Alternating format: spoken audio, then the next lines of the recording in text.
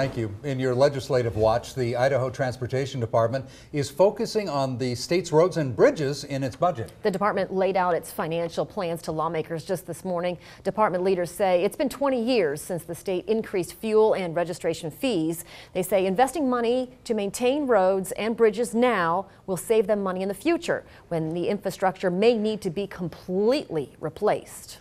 And to help pay for work on roads and bridges, another bill proposes raising the gas tax. Jacqueline Powell joins us with more on how the proposed change would affect your wallet. This bill would raise the gas tax by 8 cents for unleaded next year, 12 cents for diesel, and then an additional 1 cent for both every year after that. The House's Transportation and Defense Committee introduced the bill today. The bill could raise nearly $200 million a year. Drivers say while they know our roads need help, they wouldn't be excited to pay more at the pump. I am kind of torn in between because we also have to pay more at the pump, which affects me directly, but I would like more advanced roads. If passed, the gas tax would increase.